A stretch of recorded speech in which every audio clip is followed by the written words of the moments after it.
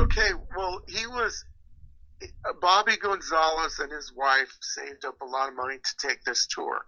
But the guy looked exactly like one of those heads. And he was puro Chicano. He was his family. I'm not sure. He wasn't really sure what parts of Mexico his roots were traced to.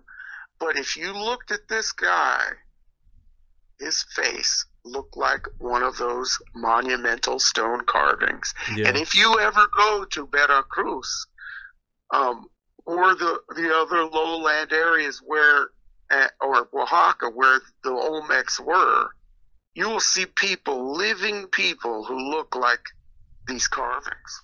Yeah, yeah. And so, people will look at them and, like one guy was telling me they look like the Hawaiian royal family. And Yeah. I then pulled up the Hawaiian royal family and I was like, wow, some of them look very similar to these carvings. Yeah.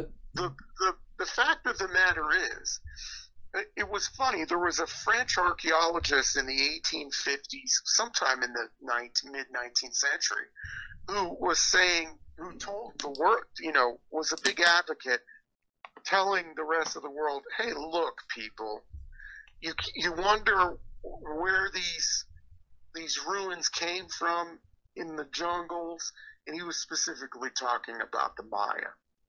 But he said, look at the murals, look at the carvings, and look at the people who are still living in the area. They look the same. It was these people here who are living here now.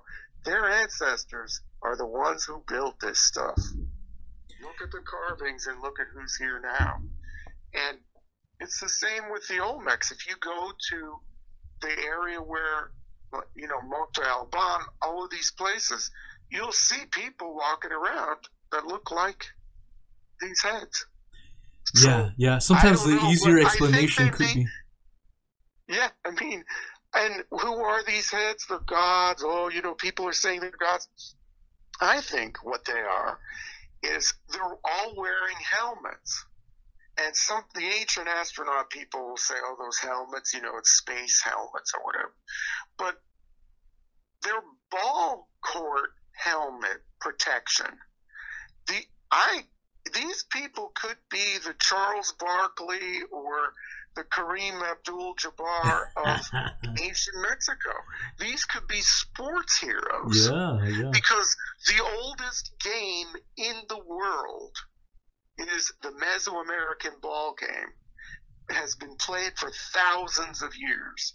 Yeah. And so whenever you have sports, well, you have a stratified society, then you have the development, the growth of sports because of the whole competition thing or whatever.